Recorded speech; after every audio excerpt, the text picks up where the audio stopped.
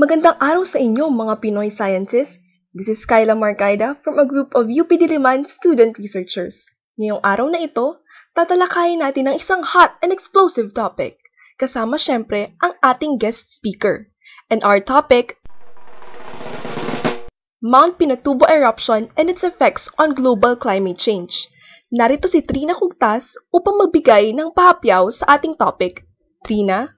Yes, Kyla. Mount Pinatubo is a stratovolcano, that is to say, a volcano that is conical in shape, that has been built up by layers upon layers of hardened lava, pumice, and volcanic ash.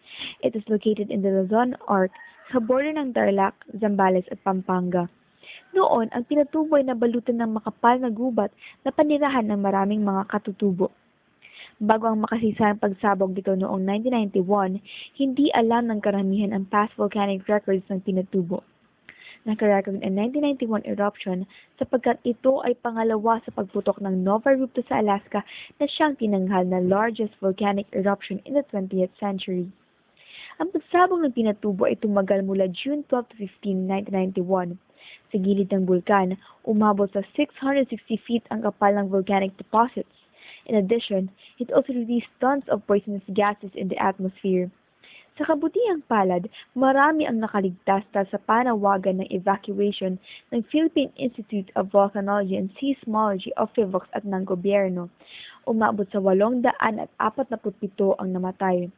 In the aftermath, a total area of 150 square kilometers valued at 125 million pesos of reforestation projects were destroyed. Moreover, the cost of the eruption to agriculture amounted to 1.5 billion pesos. A total of 364 communities and 2.1 million people were affected. The total losses in 1991 and 1992 alone were estimated at 1.6 and 1.2 billion pesos respectively. Including damage to public infrastructure, it is estimated at 3.8 billion pesos. Matapos ang pagsabog, minonitor pa rin ng PHIVOLCS ang volcanic activity ng Pinatubo. This is Trina Kugtas. Back to you, Kyla. Thank you, Trina. So for a deeper understanding on the topic, let us welcome our guest speaker. Our guest speaker for today graduated in UP with the degree of Bachelor of Science in Geology in 1984. He took up his master's degree in Geological Science in the University of Illinois. He then took up his doctorate degree in Earth Sciences in Scripps Institution for Oceanography at the University of California in 2002. He was part of the research and monitoring team of the Pinatubo eruption in 1991.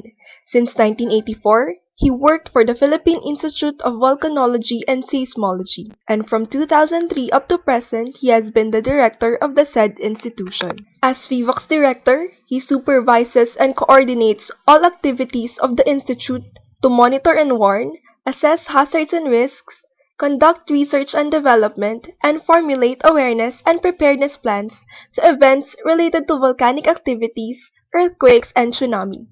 He is none other than Dr. Renato U. Solidum Jr.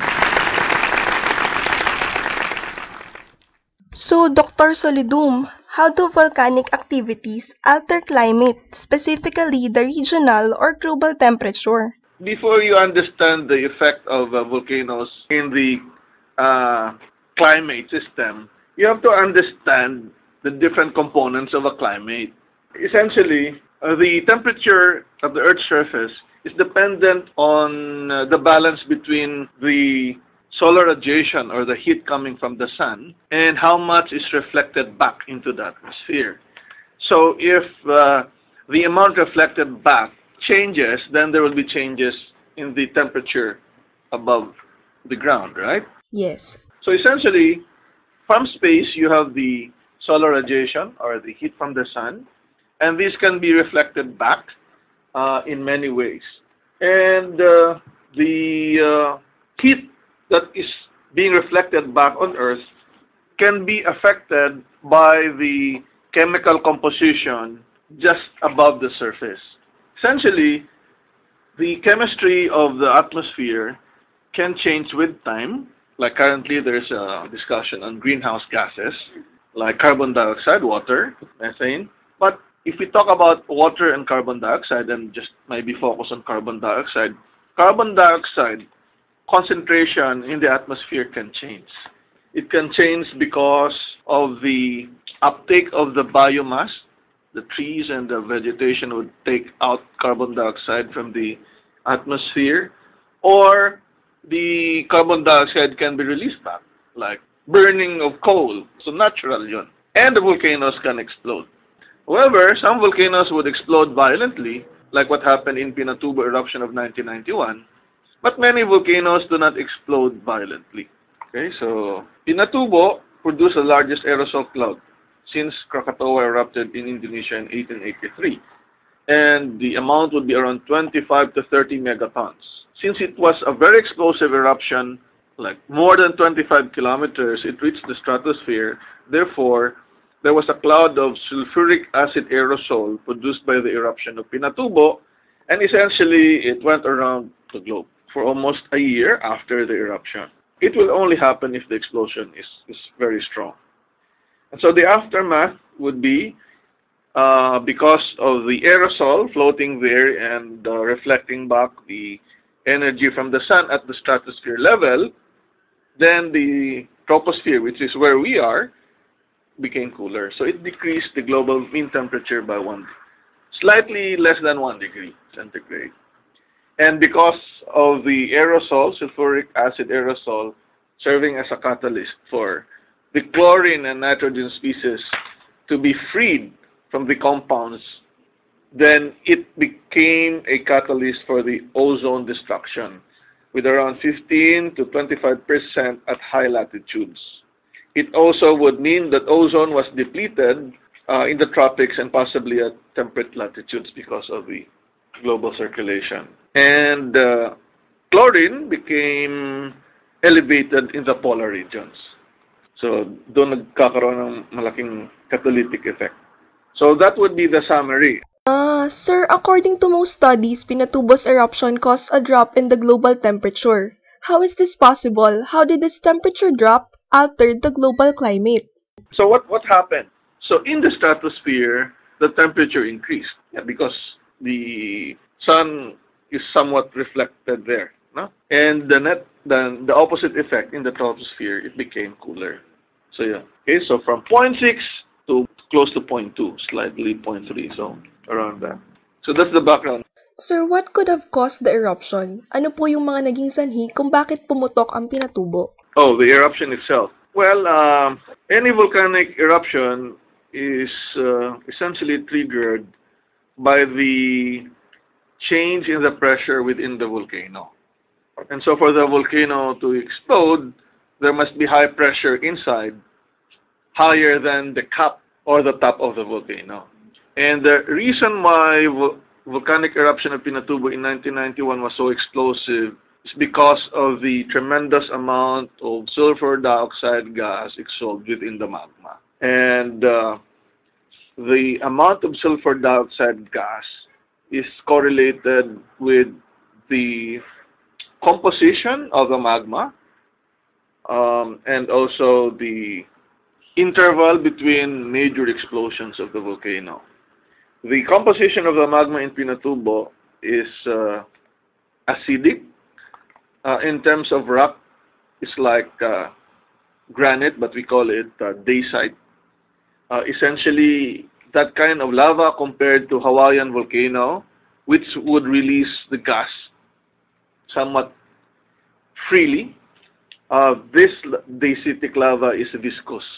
So it can trap the gases without releasing it, unlike the basaltic lava, which can easily emit it.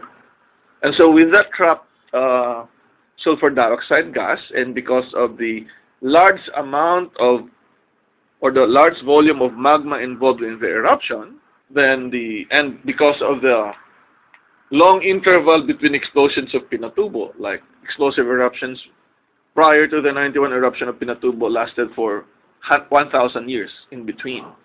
And so then you can see that the eruption can also emit large amounts of sulfur dioxide. Now the volume of solid parts that were exploded by the volcano can be 7 to 10 cubic kilometers. Now, although the main trigger is the amount of gas which would create the increased pressure in the volcano. The other hypothesis why the volcano erupted earlier than expected, because the interval between the 1991 eruption and the previous one was around 500 years, napaaga. So we thought that the 1990 earthquake in Luzon, magnitude 7.8, shook the volcano and facilitated the arrival of new magma into the shallow level magma chamber or storage, that it essentially, the new basaltic magma, since it was very hot, heated up the pre-existing magma in the chamber. The earthquake shook it, but essentially the last trigger was the arrival of the hot magma below. Once you heat it up, because of the temperature, the gas will explode, and then it will explode. Okay, so that's the main trigger. Oh, so is it possible, sir, that there were human activities that could have triggered the eruption? The explosion itself? No human intervention can trigger that explosion. So, sir, can you name some of these gases that were injected in the atmosphere, some of these harmful gases or chemicals?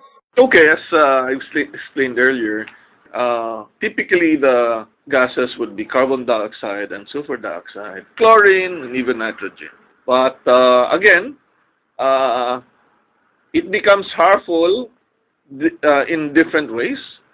Carbon dioxide can be a greenhouse gas if the explosion is not so strong and the carbon dioxide stays just in the troposphere. And the sulfur dioxide can be sulfuric acid. If there is rain of sulfuric acid with water, it can actually burn your skin and burn the vegetation. But in terms of climate, it can form aerosols that will block the rays of the sun, heating the stratosphere but cooling.